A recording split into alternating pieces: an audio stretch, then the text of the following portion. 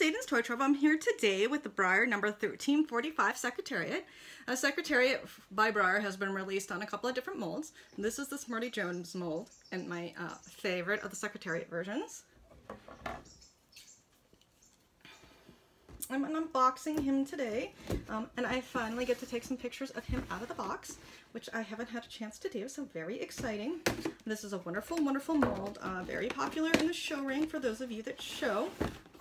At one point, I owned a glossy version of Secretariat, and I very much regret selling him because he was gorgeous and I wanted him myself, and I miss him.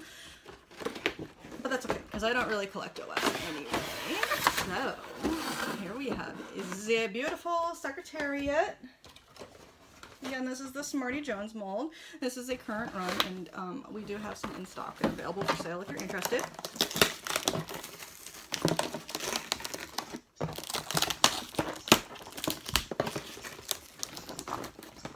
I have steadily been unboxing horses all morning. And believe it or not, I'm actually getting tired of unboxing horses. I usually enjoy it. I mean, it's kind of fun, right? You get to like take the horse out and see him up close and in person. But I think I've done, I don't know, maybe 6 already today. And boy, I'm ready to be done with this. Okay, but I'm excited to see this one. This one has loose enough ties in the front that I can just go ahead and clip them with my trusty kitty nail clippers. If you don't have a pair, I highly recommend you invest in them. It might save you some scratches from your kitty, as well as make unboxing these Breyer models a heck of a lot easier. And then I always try to put my finger over the end of the zip tie when I bend it up over the horse so that the metal can't scratch against the horse and possibly cause damage, even though this will be a body.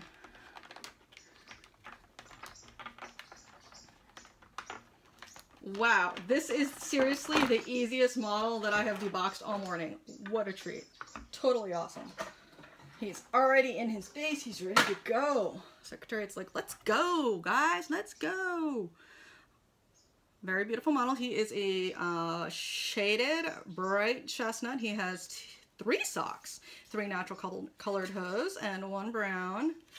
You can see what I thought was a rub on his shoulder there, just washed off. So there was just like kind of some dust on him. He has a stripe, and he has a VIN on the bottom of his right hind hoof. This guy is really nice. Love this mold. He makes a fun racehorse, a fun quarter horse, really fun performance mold for those of you that show performance.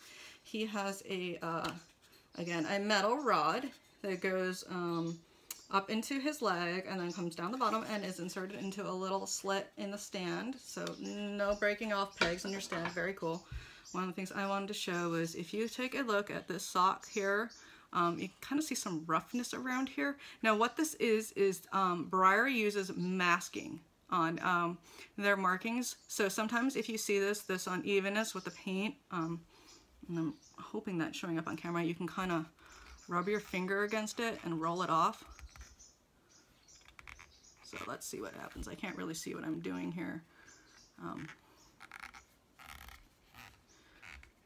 And sometimes it comes off really well, and sometimes it doesn't come off so well. So I don't think this one would have come fully off, but I'm also trying to do this at an odd angle, so I'm not really getting the best dexterity that I can into kind of where that groove is in his cannon bones. And sometimes you can kind of pick it with your nail and get it to come off. Like that part came off nicely. Be gentle. You don't want to leave shiny marks.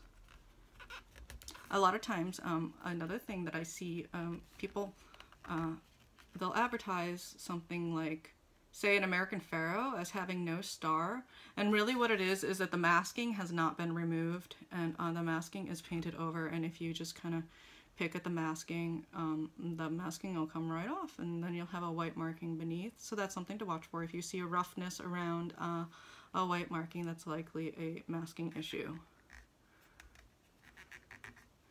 And again, this guy's a body, so I'm not going to pick too much of this masking, but I thought I'd show that to you. You can also clean this up very carefully with an X-Acto knife or a carbide scraper. It's not a big deal.